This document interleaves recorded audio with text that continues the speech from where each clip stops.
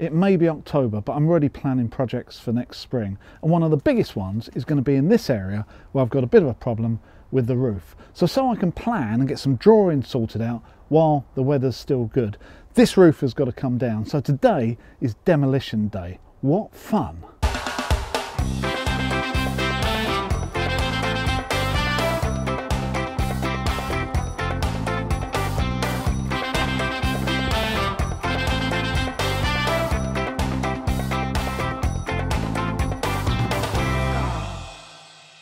So as I said at the start, I've got quite a big project coming up here in the spring, and although I keep walking under these roofs and I don't think they're suddenly going to collapse on me, the risk is there, and probably a higher risk of me actually cutting myself on some of this galvanised sheeting that's hanging down as well.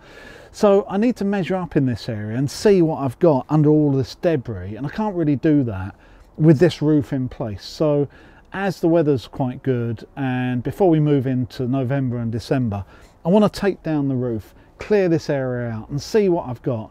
So maybe over the winter I can do some designs, I can do some drawings, and then as the weather gets better early next year, I'm straight into the building. But before I take down the roof, I think I'm going to have to clear this area of car parts and all the rubbish that's here. And I've seen as well, on top of the roof, you've got all this sort of like debris, which is old leaves and that. There's a lot of branches hanging over. And that's another reason why this has collapsed, because there's so much weight on it as well. So I'm going to clear this out the best I can before removing maybe as much as this as possible before I get on to the serious demolition. So I think it's time for gloves on. Let's make a start. This area has obviously been used in the past for vehicle servicing. So there are car batteries, body parts and all kinds of vehicle related junk, as well as this extremely heavy plough, which I just don't know how I'm ever going to get out of here. That's not going anywhere. Anyone got a tractor? I could easily spend a couple more hours clearing things out of here, but I'm just going to remove the main junk as I want to get on with the demolition. Number 3.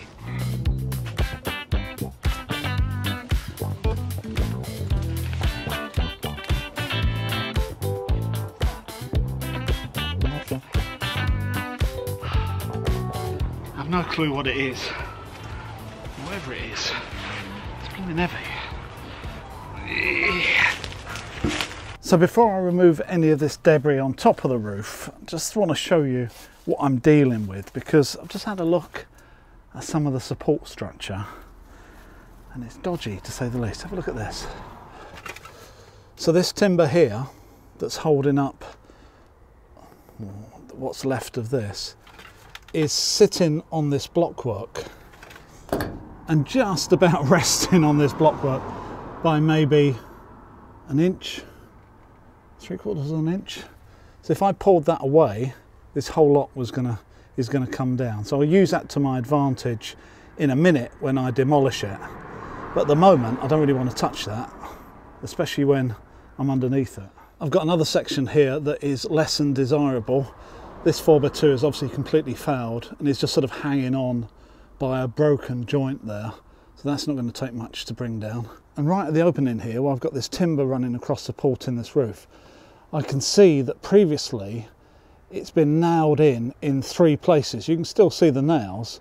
Unfortunately, the timber has shrunk or moved to the right and is no longer anywhere near the nails. And it's just sitting on this bit of timber here by the skin of its teeth. So it didn't take much to take that down and for that to collapse as well, I don't think. And just like we saw a few weeks ago, I've got a really horrible splice here where someone's just nailed in a couple of bits of timber either side of a shorter bit of 4x2 that's sort of hanging on, but I don't think it's going to take much to bring that down or to take it off of that ledge up there, because it's not actually screwed or nailed in. And I think all of this is just hanging on for dear life. It's not going to take much for that corrugated sheet to become detached from that rotten bit of 4x2 that's actually hanging on to this piece of 4x2 only because this steel bar here has bent and one of the coach screws is still gripping. That all looks decidedly dodgy. So it's obvious that I've got to be a little bit careful here, and I mustn't really disturb the roof because there's a good chance it's just going to collapse on me. But before I bring it down, what I do want to do is take as much weight off it as possible and get rid of all this debris here. And I think that's obviously not helping at all. And if I can get that off, that means that when it does come down, I can actually attack the galvanised roof rather than then first of all dig off all of this. This is a fairly easy bit. But the other bit, which is this hole here, is not quite so straightforward. I don't know how thick that is, and I assume that it probably runs all the way around this because trees have been dropping in this area for years. So I'm going to have to get a stick up there and see if I can dislodge that without bringing any of this down on top of me. Because just around behind me are these joints you just saw. They're all a little bit rubbish, and this one here as well. The trees above have obviously not been trimmed for many years, so this debris is literally years of decaying leaves, the weight of which has helped to collapse this roof. On the positive side, it looks like excellent compost, so I'm going to add it to my compost heap, ready for use in the spring.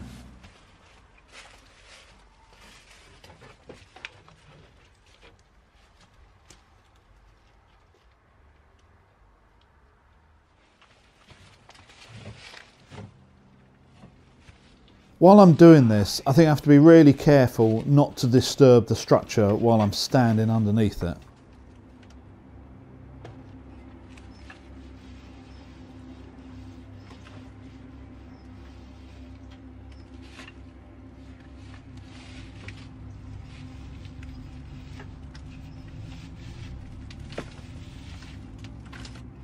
There's a huge amount up there, and I'm only going to be able to get to a small percentage through this hole, but every little helps. What's the chance of finding a dead pigeon, do you think?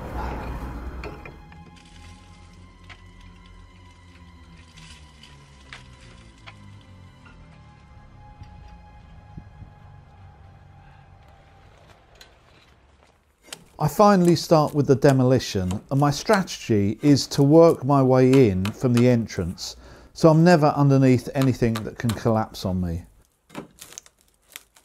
This first section surprises me that even once I take off the support, it just stays in the same place. In civil engineering, this is called load redistribution, where structures have a tendency to redistribute their load if a part fails. So for instance, in a 10-storey building, if one single column is removed, it'll still keep standing, it's just the adjacent columns will just do more work.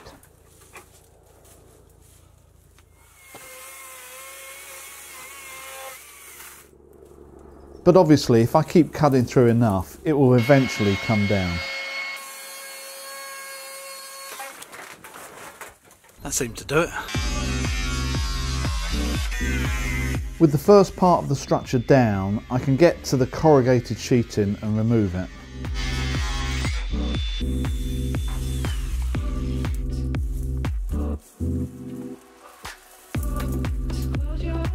My steel pole saw comes in really useful here, as I can cut these overhanging branches while keeping well out of the way. In fact, in the building next door.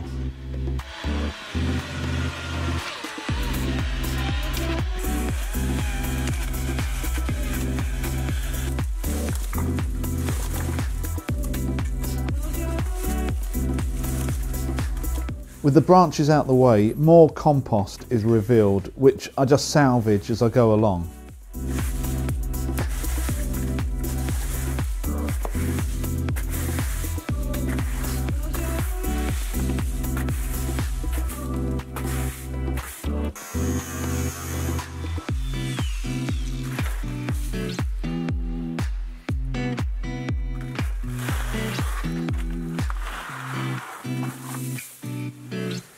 I don't know how many wheelbarrowfuls I removed here at this stage, but it seemed that I was spending far more time dealing with the compost than I was demolishing the structure.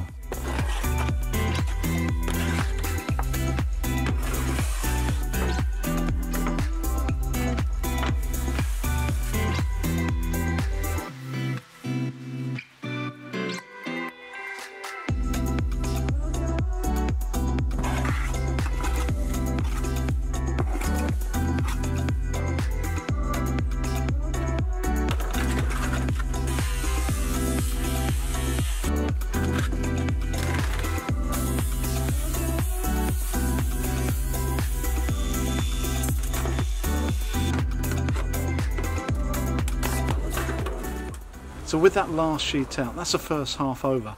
And I'm left with this section, which I haven't even touched yet. And you can see it's already broken its back in the middle. And it looks to me like everything wants to fall into the middle. And in some ways, it's being held up by the branches above. So I think those branches have got to go. And then I suppose I just start from this end and maybe just help it collapse gracefully into the middle. Maybe. So after more cutting and clearing branches and assessing the structure, it's just a matter of nibbling away at each element, and gradually the whole thing shrinks and the end is in sight.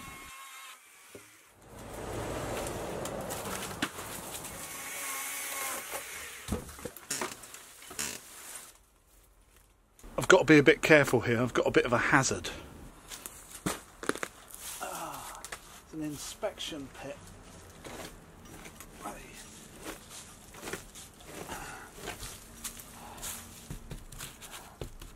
Doesn't sound firm, actually.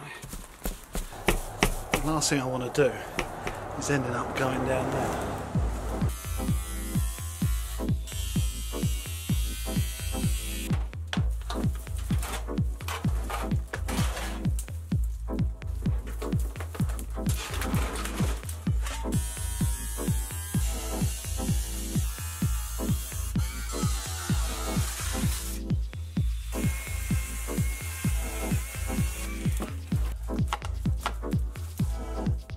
With everything down, it was time for a good clear up, with plenty of old timber now accumulated, ready for the bonfire on the 5th of November, including the biggest circular corner post, which was rotten at the base and really not in a state to be reused.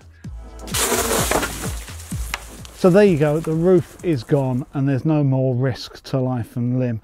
I've got a couple of posts still left here and a lot of cleaning up to do. Not only the stuff that I can see, but I've got a feeling that when I start digging in that, there's going to be a lot more junk underneath. But I can take my time and do that over a series of weeks as well. This area is about 3.5 metres wide by about 6 metres long. And on the north side, it's got this blockwork wall that's not perfect and just needs a couple of repairs. And on the south side, it's going to be clear to the field once I get rid of all these brambles and all the rubbish here.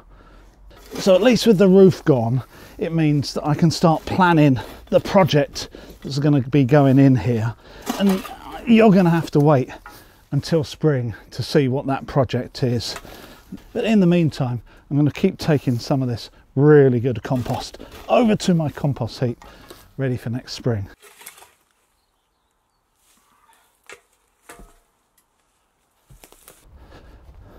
So I'll see you next time.